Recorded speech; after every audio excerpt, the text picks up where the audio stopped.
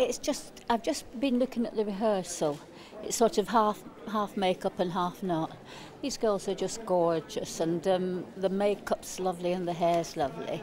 And I'm really, really looking forward to it. I think it's one of the best Red Label shows we've done. I've been with Vivienne 24, 25 years. I thought it would be nice to go back to when I started. And a friend of mine who was the muse at the time was called Sarah Stockbridge.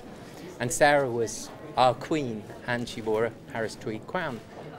This is so just all tied in this way. And I love the style. I've always loved the style of the royal family, and Vivienne taught me so much about it and how to enjoy it. And it's just a celebration of that, and we do it in our own way.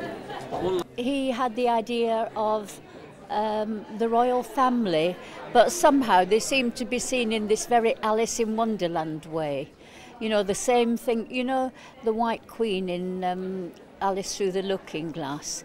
Alice is running really, really fast with the Red Queen because in order to stay on the same spot, they have to run faster than the wind. And when she finds this White Queen's in such a mess that Alice sort of smooths her down and everything. The wind's been blowing and she's been pulled through a hedge backwards, and Alice finds the hairbrush in her hair and everything. Anyway, so it's that kind of feeling for the makeup, and I don't know, the makeup's amazing. It's really, really great.